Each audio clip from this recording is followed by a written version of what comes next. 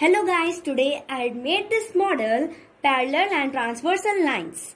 So here you can see this L line and M line are parallel to each other and P is a transversal that is intersecting these two lines. So first of all we will learn about interior angles.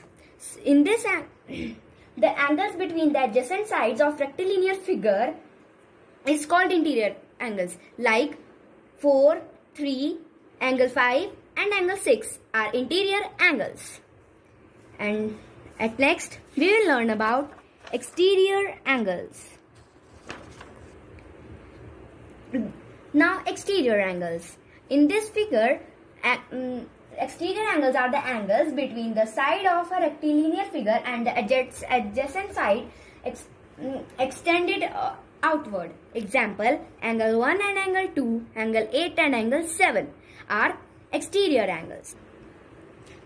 Corresponding angles. The angles which occupy the same relative position at each intersection where a straight line crosses. If two lines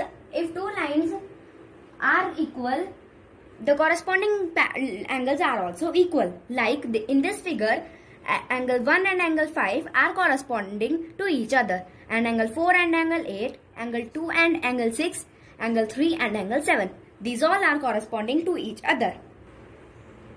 Pair of alternate interior angles on the same side of transversal.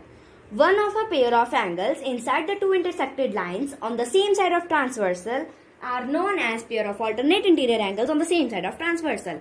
Like in this figure, angle 4 and angle 5 are the pair of alternate interior angles on the same side of transversal. Like that only, angle 3 and angle 6 are also alternate interior angles on the same side of transversal. Alternate interior angles. The angles formed when a transversal intersects two parallel lines, they lie on the inner side of a parallel lines but on the opposite sides of transversal.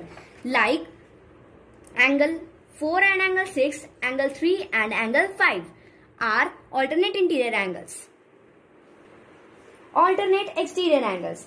Pair of angles on the outer side of parallel lines but on the opposite sides of a transversal. Like angle 1 and angle 7 are alternate exterior angles. Like that only, angle 2 and angle 8 are also alternate interior angles. Thank you.